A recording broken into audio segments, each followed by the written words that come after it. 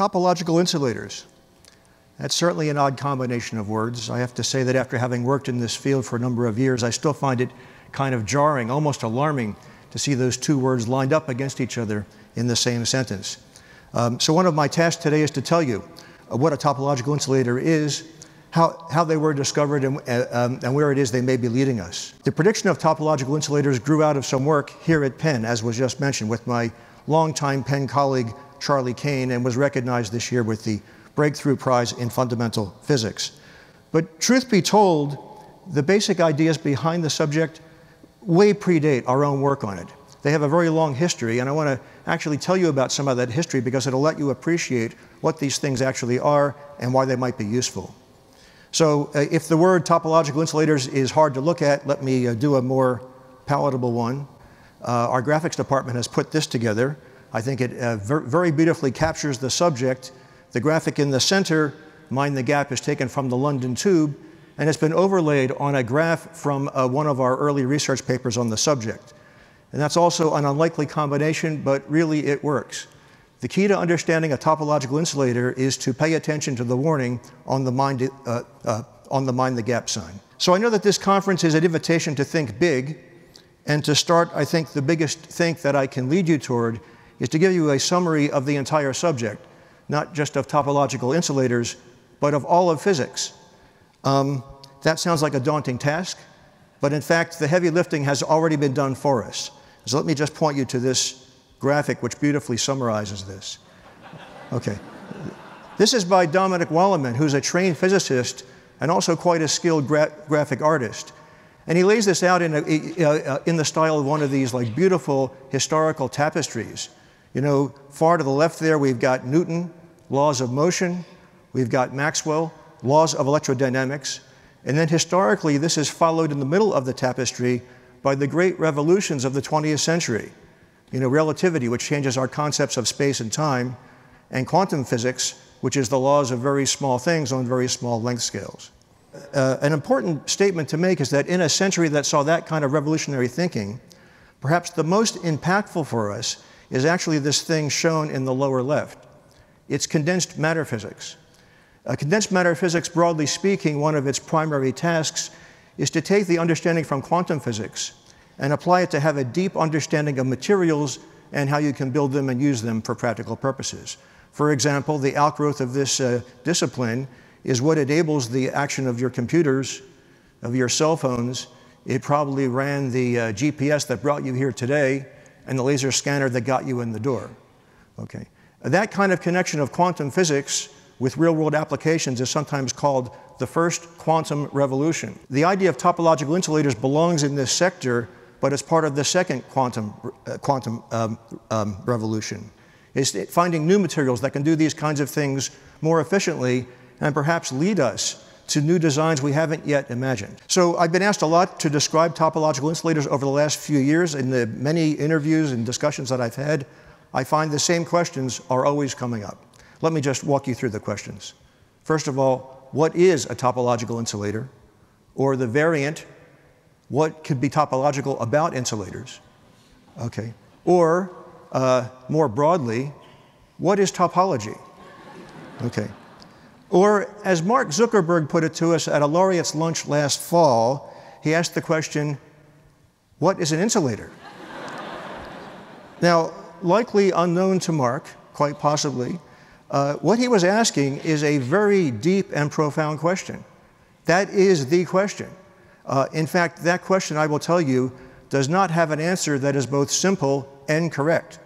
And so what I'm going to do is to back off from that a little bit and talk first about the easier question to handle, which is what is topology? Okay. So what is topology? Well, according to the Wikipedia, it's a branch of mathematics. It involves properties of space that are preserved under smooth deformations, things like stretching, bending, twisting, and crumpling. You can't tear and you can't glue. That's interesting in its own right, but it's not going to be allowed for the purposes of this talk. Now, I'll explain this by way of example. So in math, an example would be, you know, you take a sphere, you could squash it smoothly, make it into a disk. Those two are the same. You can smoothly deform one into the other, but you can't smoothly deform the disk into the loop-shaped object on the right. That involves tearing it open, and re-gluing it, and so that's not allowed. This is a very general and generic idea. It occurs in mathematics, but it also occurs in many other environments. For example, it could occur in nutrition. Okay? So in nutrition, you would say that by this thinking, an orange could be smoothly deformed into a cookie, modulo the transmogrification of the sugars and so forth. But there's no amount of changing ingredients that'll turn the cookie into a donut. That's not allowed because you really have to poke a hole in it. So what I usually like to point out is that if you have children in the house, make sure they don't learn too much mathematics, because they will try to convince you that the middle panel is the same as the left, okay, and they would be right, okay. So with that input, let's now turn to Mark's question. What is an insulator? And again, I'll start by doing it by way of example. So here's just like a classic experiment. You take a battery, a light bulb, some wires, a nail on one side, a pencil on the other. When you wire this up, the light bulb lights on the left, and what happens on the right is that nothing happens. So the current goes through the conductor on the left, and not the insulator on the right. Okay, so that gives a possible answer to Zuckerberg's question. What is an insulator? You might say the answer is an insulator is not a conductor. Okay, so sadly, that is not a definition, because I learned early on you don't define a thing in terms of what it is not. But sadder still, it reflects a fundamental prejudice, which I would say was the law of the land until about 10 years ago. The prejudice is that the things that are useful are conductors. If you want to transmit energy, signals, information, conductors are the important things, and insulators will ultimately play a secondary role. And that is a universal idea that has a long history, in fact, a long history in this university. It goes back, for example, to the work of Benjamin Franklin on just this subject. You know, he studied it and realized in his treatise that one had to distinguish between conductive and insulating states of matter, and he describes it in this passage that I won't read to you, but I'll tell you that he calls conductors non-electrics, and he calls insulators electrics. And he reaches the same conclusion, that the interesting thing is the non-electric. Those are the things that are useful if you want to move what he's calling here the electrical fire. Yeah, this same idea appears in the modern first quantum revolution formulation of this problem. And I'll tell you a little bit how it works. This goes back to work in the mid-60s by Walter Kohn. One thing you need to appreciate is that in quantum mechanics, electrons, they're waves. And the energy of the wave depends on how much you squeeze it. The more you squeeze, the energy can change quite a lot. That's shown by that curve going up steeply on the left. But the important thing is that even when you don't squeeze it at all, when you sort of make it spread out, what will happen is that there's still a residual energy in the problem. And roughly speaking, that energy is the energy it takes to dislodge electrons from the atoms to get them move freely as waves in a material. The cartoon to keep in your head is something like this over on the right. There are electrons that are bound in orbits on the atoms. You kick them with a little bit of energy, and then they move throughout the crystal. You need to have that energy to remove them, and that kind of situation is called a nearsighted behavior. Electrons bound on any one of those sites know nothing about remote potentials, boundaries. It all doesn't matter. They only know where they are.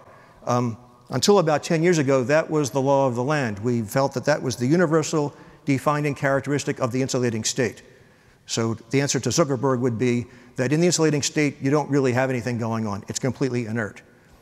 The postmodern thinking says that actually misses something important. Okay? We're now in the 21st century, and what we now realize is that insulators of that sort actually have a kind of internal DNA. They know something about the medium in which they have been embedded, and that is actually characterized in terms of topological invariance. So we're now in a position to connect these two disconnected ideas. What is topological about insulators? Okay. Well, it's in this DNA. Okay. Here's the refined definition. Insulators are topologically equivalent if they can be smoothly deformed into each other, and they're topologically distinct if they cannot. Okay.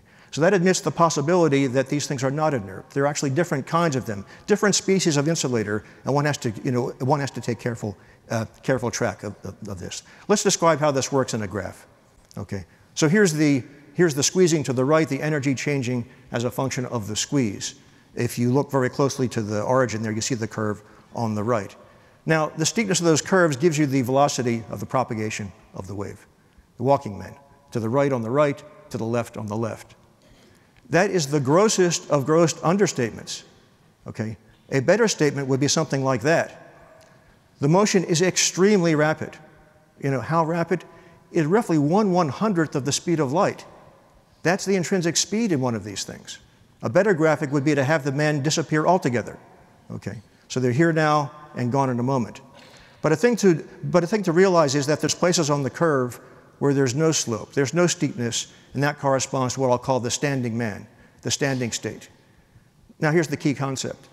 A standing state, a standing man, is not, in quantum mechanics, a man with no motion. Okay? That's the important idea. Okay? The standing state is actually, you know, waves do what waves do. They run through each other, they superpose. The standing state is actually a combination of the forward and backward moving, you know, states of the system. This is the only equation that will appear in the talk, and so I'll just walk you through it for how to read it. What you say is that when you have the standing state, the chance of moving forward is the square of the coefficient that precedes it. 1/√2 squared is 1/2. Chance 1/2 moving forward. The chance of moving backward is 1/√2 squared, 1/2, but there's two ways of getting a number that will square to a half. They differ by a sign. There are two different ways to superpose the states.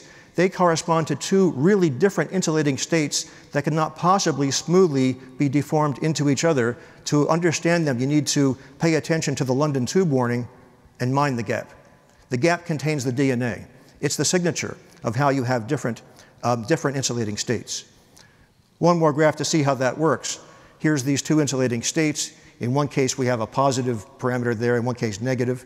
Here are the labels, positive, negative, positive. You'll see that you can't possibly take the thing on the left and turn it into the thing on the right, because a number that is positive taken to a number that is negative will somewhere go through zero. And if it goes through zero, that happens. There is no gap. It's actually a conductor. Not only a conductor, there's no place where it's flat. That means there's never any turning around in that state. You can't get the particles to turn around in the special state in between two different insulating states. Okay? It's either all forward or all backward and no turning around. So there are three fundamental ideas. Two, in this case two, in some cases many different insulating states. Boundaries between them are always conducting, and they always have this special no turning around property. That makes this a hugely useful idea. To see why, okay, I'll just point out that in an ordinary conductor, turning around generates a little bit of heat. Okay. Now, you know, for example, that's a fact. If you run the current through the nail, it heats up. If you have your laptop running on your lap, it's not only a laptop computer, it's a lap warmer. Okay. Okay, there's heat being generated. But if you don't turn things around, there's no, or at least much less heat. Okay. So what's the velocity in an ordinary conductor? Let me sort of bring up a graphic again from the tube to describe this. This was taken last December during one of the many tube strikes, and this is a picture of one of the station stops on one of the lines that was actually running. And you see lots of people. The people are metaphors for electrons, and in fact their motion is limited by their collisions with other people. It's very slow. In a current carrying state in a typical conductor, what's the typical velocity of the charges? I'll move my finger across the room at the typical velocity. Okay. So from the back of the room, at the back of the room, you can't see that. In the front of the room, you couldn't see it either. Okay, okay, it's a very, very slow velocity limited by collisions. That's the situation in an ordinary current carrying conductor. Now imagine replacing that by this. Okay, that's the tube when it's working. Okay, one-way motion, very efficient, no turning around except at the places where you want it. Okay, like at the station stops. So does that actually happen? Yes. If it can, where can I find it? Well, as it turns out, it's not particularly rare. We now know the recipe for looking for these kinds of things, and there are many, many examples of this kind of thing in nature. In the theme of this conference and connecting disconnected concepts, I would say in this case you have many situations where you have materials that are insulating on the interior and conductors on the boundary, and a third and the boundary conductor is special. When you do that, you don't turn charges around and don't dissipate much energy. There's many examples. I'll just flash two. We predicted this for two-dimensional graphene back in 2005. Actually, the details of this have been observed quite recently, published just last month. But in the intervening time, we found that this is possible in many, many three-dimensional crystals. The data on the left there actually shows an experimental verification of the crossing of those two states, the band closure exactly at the boundary with a no turning around rule. Okay.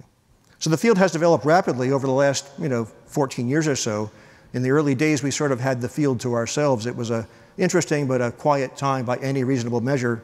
And these days, we are being overwhelmed by the bounty from the many people who are exploring this and other opportunities to exploit these ideas. So where will this lead us? Well, let me bring up another Walleman. It is not hard to point to situations in our daily life that are being thoroughly penetrated by the output of the first quantum revolution. Computers, cell phones, efficient lighting and LEDs, digital cameras, those kinds of things. I should point out that every one of those devices involves charge motion in the slow mode. We're now talking about replacing that by very efficient transport of charge. So I think one can imagine that. More optimistically, you might imagine really a whole new generation of materials based on these new systems. So where will this lead? I don't really know for sure, but I can give a bit of advice. The advice is keep calm and mind the gap. Thank you.